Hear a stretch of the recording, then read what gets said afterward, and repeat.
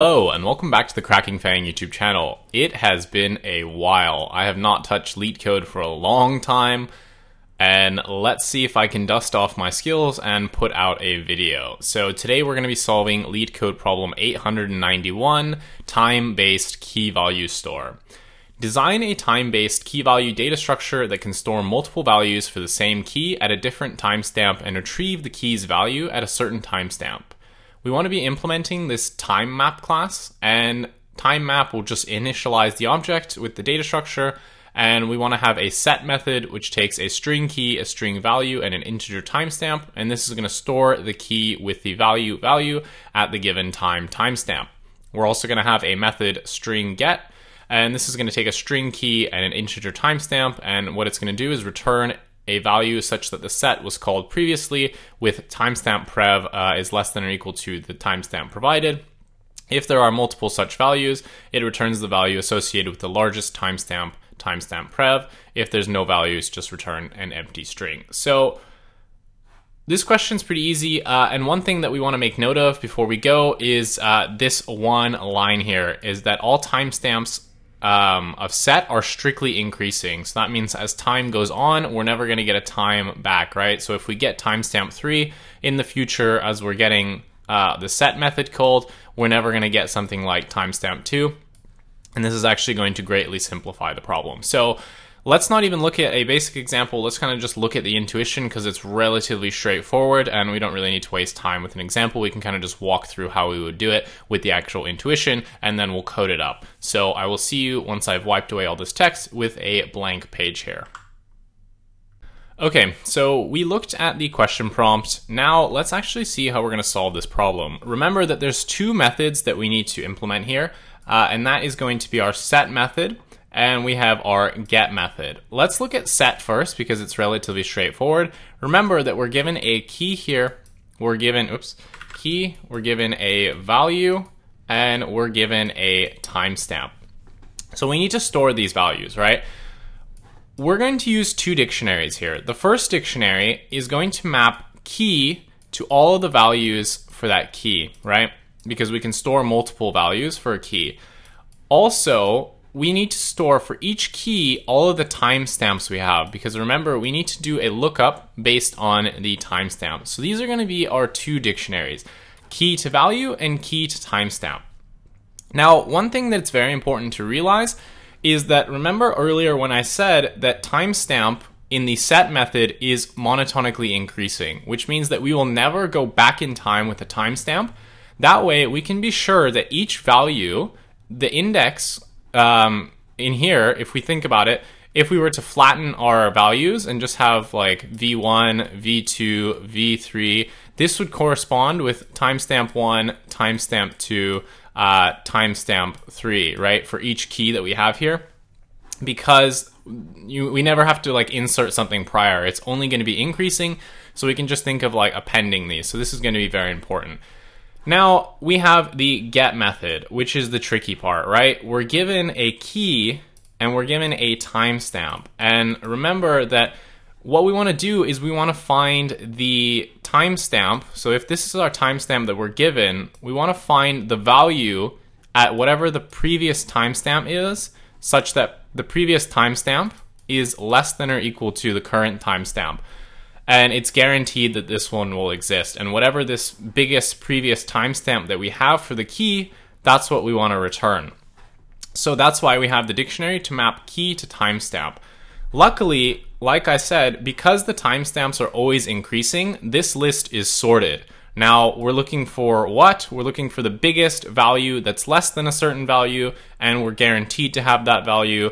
At this point, it should be screaming to you that we're going to use a binary search here because we have a sorted list and we're looking for an element. So we're not looking for the element exactly, we're looking for one to the left of it, which is that classic kind of just moving the indexes until you get to a certain point binary search.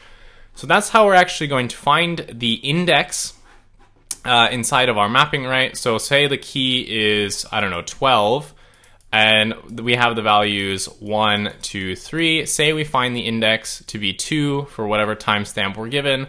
Then we just need to go into our value dictionary for that key and the index, because time is increasing will be the same there. So we just perform our binary search on the value list here for the timestamps, find whatever index corresponds to the timestamp we want, then we just return the value at that index from the list of values in the key to value dictionary. So that's what we want to do.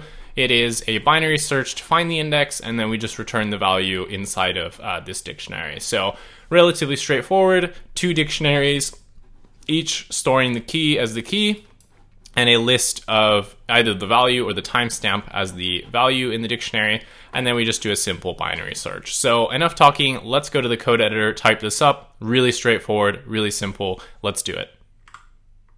All right, let's now code up the solution. Before we do, I just want to say I got a new keyboard. It's one of those mechanical ones. If the sound is too loud or it's too annoying, just let me know in the comments. I'll switch back to my other keyboard, which was much more subtle. So let's get into it. First thing we want to do is just code up the init method. So what we want to do here, remember, is just set up our 2 dictionaries, one which maps the key to the values, and one which is going to take the key and map it to all of the timestamps for that key. So we're going to say self.valueDict is going to be collections.defaultDict, passing in a list here, and we're going to say self.timeDict is going to equal collections.defaultDict, and we're going to pass in a list. So that is the init, easy part done.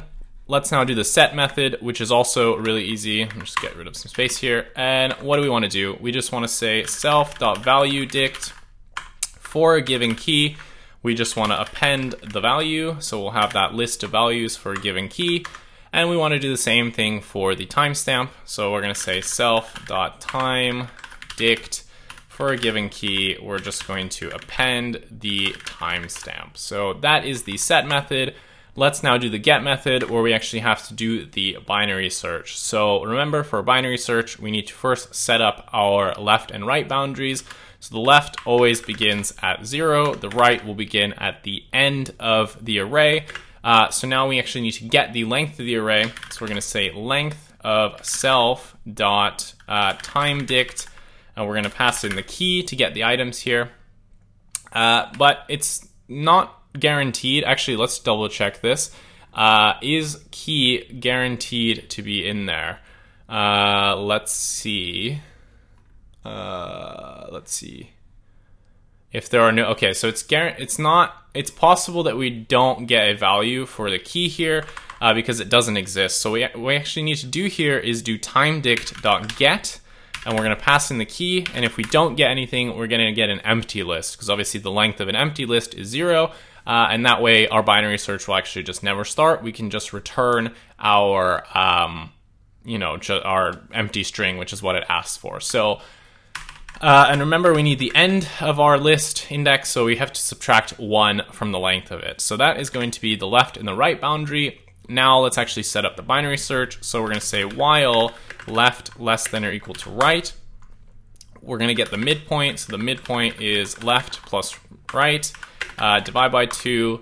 And now what we need to do is check the 3 cases. If our current midpoint actually equals to the timestamp, then we're good to go, because remember that the previous what we're looking for is previous timestamp less than or equal to whatever timestamp is given. So if they're equal, then we can just end the search there. We found what we're looking for. So we need to say that the current value here, or the current timestamp, is going to be what? It's going to be self of timedict of whatever the key is at the midpoint, right? So that's the current timestamp, and we're going to say if the current timestamp equals to timestamp, then we're done. We can simply return what? The index, right? We want to return the value of an inValueDict at that index. So we're going to say return self.valueDict of our key at whatever the midpoint is, and we are done. Now we have the other cases where we have the current timestamp is actually too big. So that means that we need to move our search to the left side. So we're going to say else if the current timestamp is actually greater than the timestamp that we're searching for. We want to say that right is going to be mid -1, And then the last case is where our timestamp is too small. We want to move it to the left. So we're going to say left equals mid plus 1. So either we're going to find the current timestamp exactly as part of our binary search, or we will have moved the right pointer to where we want to be, or it doesn't exist, because it's possible that we actually don't go through this, because remember, if the key doesn't exist in the time dictionary, we're going to return an empty list.